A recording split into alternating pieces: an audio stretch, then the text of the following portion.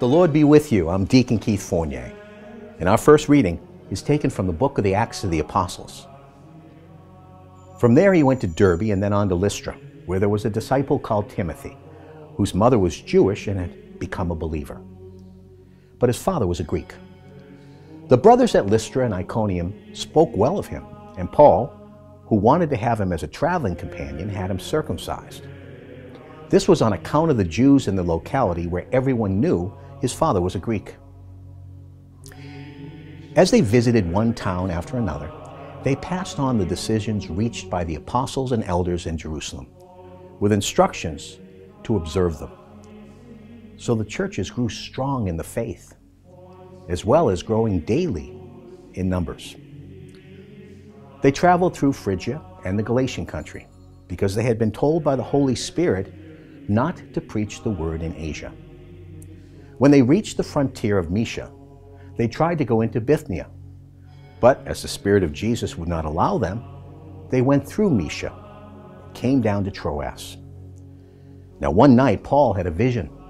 A Macedonian appeared and kept urging him in these words, "Come across to Macedonia and help us." Once he had seen this vision, we lost no time in arranging a passage to Macedonia, convinced that God had called us to bring them the good news. And our response is taken from Psalm 100. Acclaim Yahweh, all the earth. Serve Yahweh with gladness. Come into his presence with songs of joy. Be sure that Yahweh is God. He made us. We belong to him, his people, the flock of his sheepfold. For Yahweh is good. His faithful love is everlasting.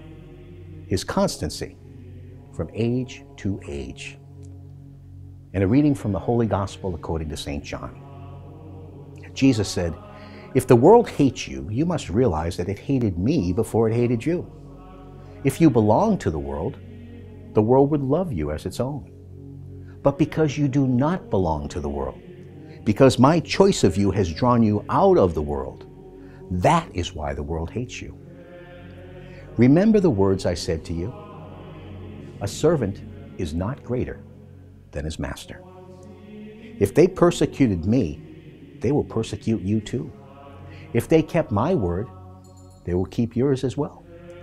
But it will be on my account that they will do all of this to you, because they do not know the one who sent me." The Gospel of the Lord.